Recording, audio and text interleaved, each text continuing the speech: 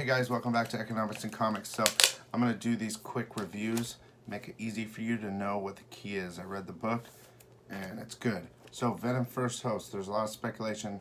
I flipped through it before and I said that it merges with her, the baby symbiote, and it does, and it creates a character, but only for a brief second or two.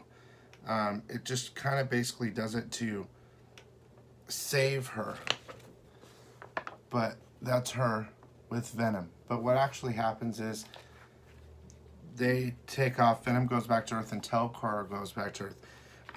I think what's key about this book is the very ending. The symbiote drops on Telcar's head and lobotomizes him, so basically killing Telcar mentally, and then uses Telcar's body and strength and knowledge and leaves. It's very possible this is the first appearance of something. It has Telcar's body, but it lobotomized Telcar's mind. So it has full control of Telcar, and it leaves. That's it. I believe this is the end of this series, Venom First Host. So that's key.